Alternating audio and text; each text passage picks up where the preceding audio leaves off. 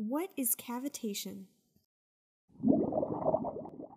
Changes in pressure and temperature can alter the point at which a liquid turns into a gas.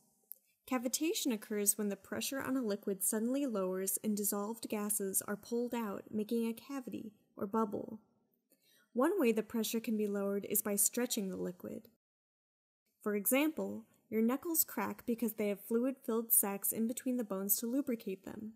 When the finger is pulled on, the sac is stretched, the pressure is lowered, and cavitation occurs. The gases dissolve again when the finger is released. Another way that the pressure can be lowered is by creating a sudden current. For example, pistol shrimp have a powerful snapping claw that creates a sudden current, and cavitation occurs. The bubble collapses and produces a shock wave. This shock wave can be used to stun prey. From shrimp to joints, small-scale changes in pressure cause cavitation all around us.